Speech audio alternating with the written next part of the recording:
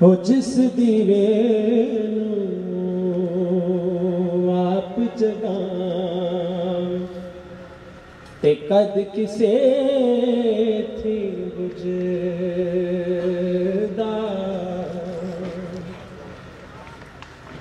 हो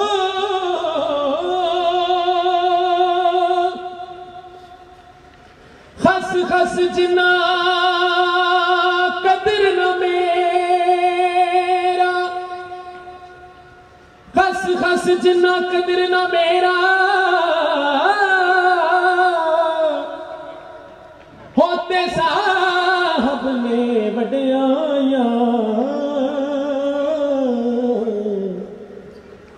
वो मैं गलियां दा रूड़ा कूड़ा ते मैल चढ़ाया साया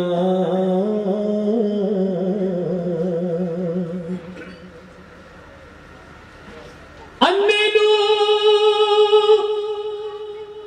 बाजार फिराया या साहब मंदिर अन्ने नू बाजार फिराया होते सारा सैल कराया ओ ज्यों पुछया उस अन्ने कोलू ते कहंदे कुछ भी नहीं नजर आया ओ ज्यों पुछया उस अन्ने कोलू ते कहंदे कुछ भी नहीं नजर आया शीश महल विच कुत्ता वड़िया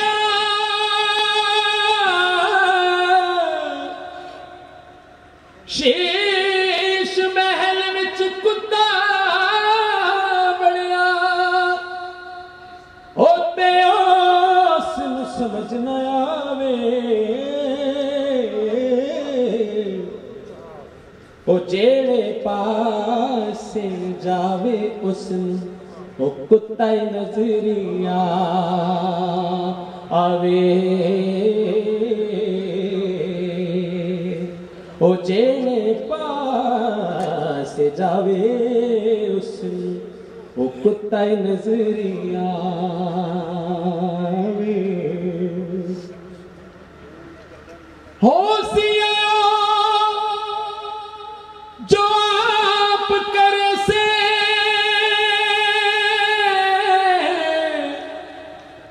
होशियारो जो आप करे से होते दुनिया दे चाले ओ कौन पराया कंदा लिंबे ते केड़ा दीवे बाले ओ कौन पराया कंदा लिंबे ते केड़ा दीवे बाल फस गई जान शिकंजे अंदर फस गई जान शिकंजे अंदर होते जू वेलण विच गन्ना और उनु को हुण राम मोहम्मद ते हुण जे रवे ते मन्ना हो ते कच भी मणका ते लाल भी मणका कच भी मणका ते लाल भी मणका होते इको रंग दोहादा हो जद सराफाए के जान ते फर्क हजार कोहागा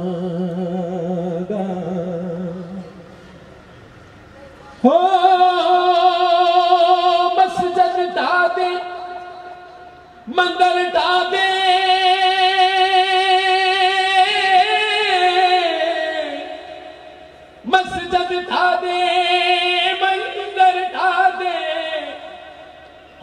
लटा दे जो कुछ ठहदा ओ हिक बंदियां दा दिल ना टांग सोना रब दिलां विच रहिंदा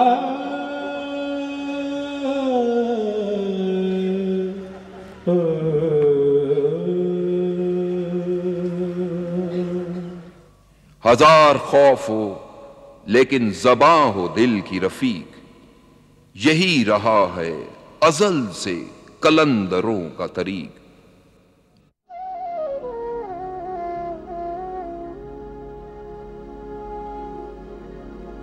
पीर मेरा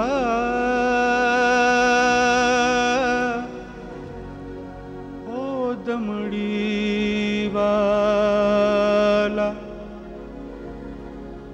पीरा शाह कलंदर,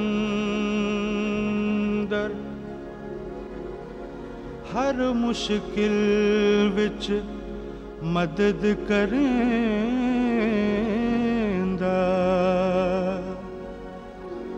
दुहां जहाना बारगाह कलंदर में पेश हुआ हूँ।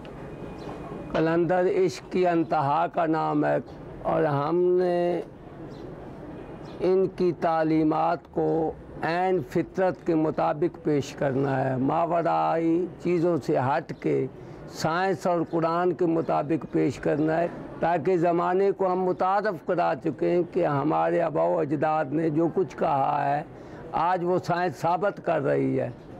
हमें लफाजी से हट के काम करना है। ये वो लोग हैं जिन्होंने मुसावात ममदी पे अमल किया है। हज़रत मियां मोहम्मद बख्श रहमतुल्लाह अलैह ने अपने वालिद गिरामी से आस्ताना कलंदरी की दरबानी का जो वादा किया था, उस वादे के ईफा का मजहर आपकी आखिरी आरामगाह है, जो मज़ार अक़दस के अहाते में दाखिल होते ही ज़ायरीन की तवज्जुहात को आन जनाब के ईफा अहद की तरफ मबजूल करती है। खुदा रहमत कुनद ई आशकान पाक तीनतरा। बिस्मिल्लाहिर्रहमानिर्रहीम। कौन कहता है कि दुनिया में किसी बीमारी, उलझन, मुसीबत, बदबख्ती या नहूसत का इलाज नहीं। याद रखिए, कुरान पाक मुकम्मल शिफा है। तमाम वो लोग जो किसी भी जिस्मानी बीमारी, ज़हनी उलझन, नफ्सियाती कर्ब और रूहानी उलझनों का शिकार हों, वो सूरे अर्रहमान सुने। सूरे अर्रहमान सुनने का तरीका, कारी अब्दुल बासित अब्दुल समद की आवाज में सूरे अर्रहमान बगैर तर्जुमे के वेबसाइट www.alrahman.com से डाउनलोड कर लें या app the ultimate remedy install कर लें।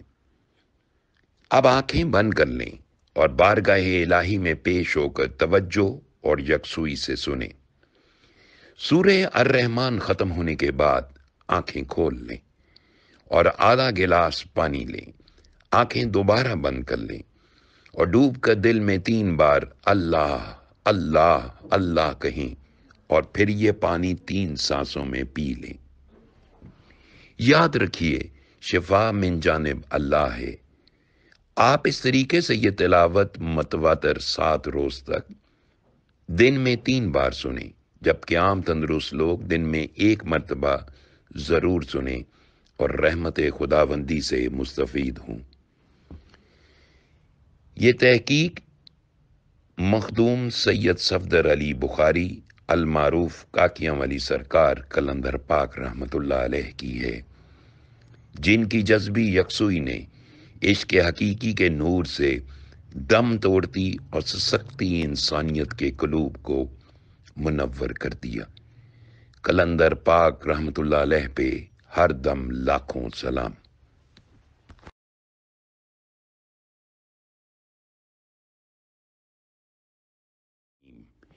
Who says that there is no cure to a physical disease, worldly complications, and other affliction, misfortune, or evilness. Please remember, the Holy Quran is a complete remedy and source of blessings. Although suffering from any physical illness, spiritual disturbances, or mental, psychological disorder, should listen Surah Al-Rahman, a recitation by Qari Abdul Basit, without translation. How to listen? Please download recitation by Qari Abdul Basit without translation from www.alrahman.com or install the app The Ultimate Remedy. Now close your eyes. Feel yourself in front of Allah Almighty. Then listen to it with greater concentration and closed eyes.